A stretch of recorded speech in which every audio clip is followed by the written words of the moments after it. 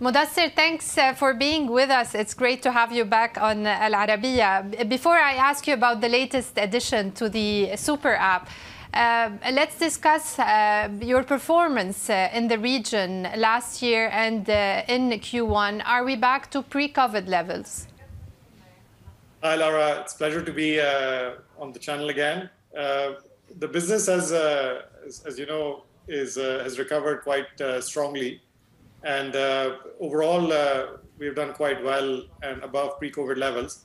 But at the next level, the story is a bit different in different countries and different businesses. In some countries, we're still below pre-COVID levels, but in others, we're ahead, and we're quite far ahead. So overall, doing quite well and racing to get everything above pre-COVID levels as soon as possible. In the UAE, are you back to pre-COVID levels? In the UAE, as you know, Lara, we have the full suite of the super app active, especially in Dubai. If you open the super app in Dubai, you will see that there are 12 services on the super app, including our most recent addition, which is a rental car service. We have food delivery, we have grocery delivery, we of course have cars and taxis. We also have payments. So when you add it all up, UAE is well above pre-COVID levels because the suite of offerings on the Careem app is way larger than it was before COVID. Let's discuss this latest addition to the super app, and that is the digital payments. Can you help us understand what's the market size in the region and what's your, or in the UAE specifically, because you're launching this in the UAE, and what's your targeted market share? Yeah, so look, as you know, Careem's purpose from day one has been to simplify the lives of people in this region. And over the last 7, 8, or 10 years rather, we have been mainly focused on logistics. First, we were simplifying lives by moving people from point A to point B. Then we started adding some delivery services to our offering. But as we were building our ride-hailing and delivery services, we started building a lot of deep capability in processing payments in the region. So to date, in fact, not just to date, in the last 5 years, we have processed more than $5 billion of transactions that are people that are taking ride-hailing and delivery services on the Careem platform. In fact, almost 8 years ago, when we were launching markets that were quite heavy in cash, we launched a closed-loop wallet in the Careem app, where if a customer gives you more money than the trip fare, the extra money gets added to the Careem wallet, and it can be used in the next trip. So we launched this wallet many years ago to make it easy for people to work with cash. And what we're basically doing now is we're basically saying, just like we were simplifying the lives of people with logistics, deliveries, can we simplify people's lives in payments as well? And what this initiative does, it basically identifies a couple of payment use cases that have been challenging and starts to simplify them, starts to make them very, very easy. And to your question on market size, the market opportunity is quite large, as you would expect. Our estimate is between the different elements, it is about a $2.8 trillion opportunity in the region. It's made up of 3 big things. There is consumer payments. This is all the payments that we send to each other, that we pay our service providers. Then there is international remittance, which is a big opportunity in the region, especially UAE and Saudi are the 2 largest outbound corridors globally. And the third bucket is financial services and lending. Add them all up, this is $2.8 trillion across the region. And our aspiration is to not focus on this large thing, but start with identifying people's problems with payments and build solutions that make people's lives easier and payment experiences simpler. After that, are you planning to expand in different markets?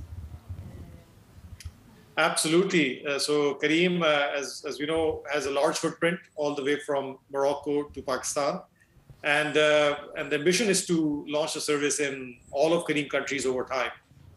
Now, what you see at the next level is there are 2 types of countries when it comes to payments and financial services.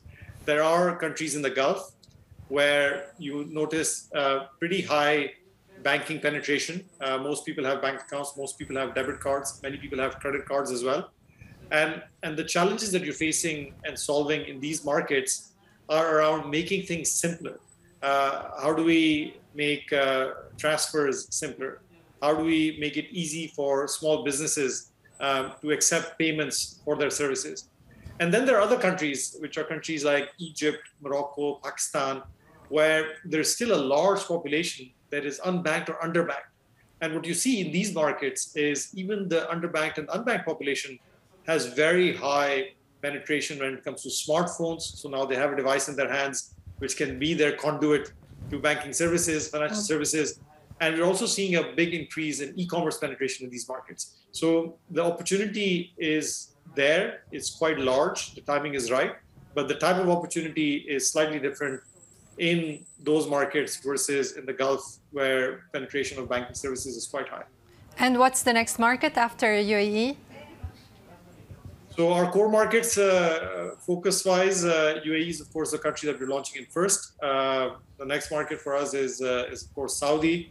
It's the largest market, one of our most strategic markets. Many of the things that we're doing in the UAE will have to be adapted to the reality of the Saudi market. But we believe that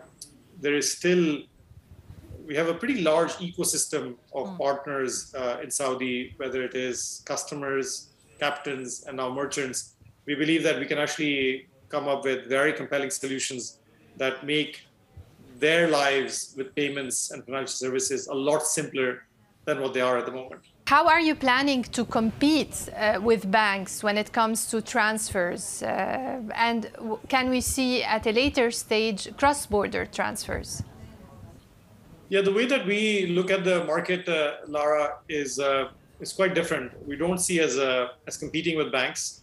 We in fact see as partnering with banks. And the thing that we're going after is reducing the presence of cash in our markets. In almost all our markets, there is a lot of transactions, a lot of business still happening on cash.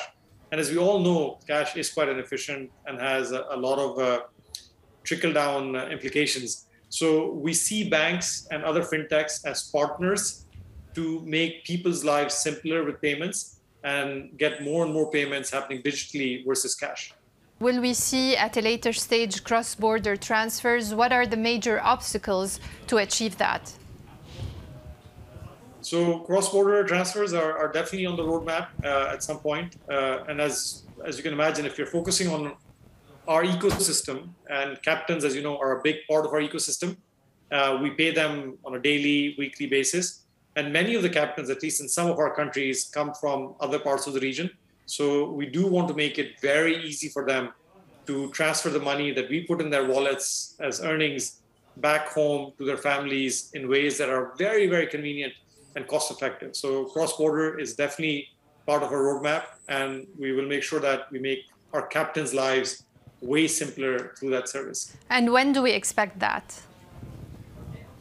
It's going to happen sometime this year, because as you can imagine, there are a lot of regulatory hurdles that need to be crossed. There's compliance things that need to be managed.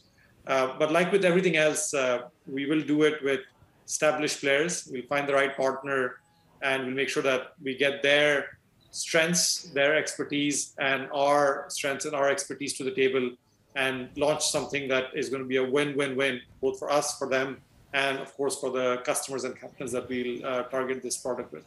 And Mudassir, these services will be only available to individuals, or also enterprises can use them? Yeah, so in Careem Pay, Lara, we have two separate units. There is a consumer unit, which is going to get access to these transfer services, bill payment services, cross-border, as you mentioned, over time.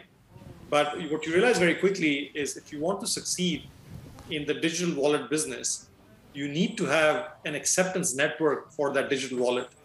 If the digital wallet cannot be used by people at merchants offline and online that might be outside of our super app, the digital wallet will fail to grow and succeed. So we are working on two solutions, one for online checkout, where we will make it very easy for customers to pay for online services through the Careem wallet. And there's a solution that we're working on for the offline side as well, where at least our ecosystem will be able to easily accept offline payments and Careem Pay payments when they do business even outside the Careem super app.